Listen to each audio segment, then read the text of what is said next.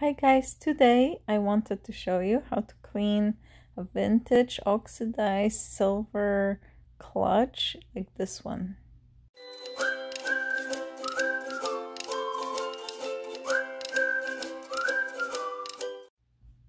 So recently I found this beautiful clutch. It's from brand Rodo, and those are like collector ones and they can serve for a lot, but this one is very rusty and I was afraid it was damaged. But I took it home and I tried Versus cleaner and it didn't work all that great. But then I tried the silver cloth. That's how dirty they get after cleaning, but they sure do the job. And I just used it to clean it up.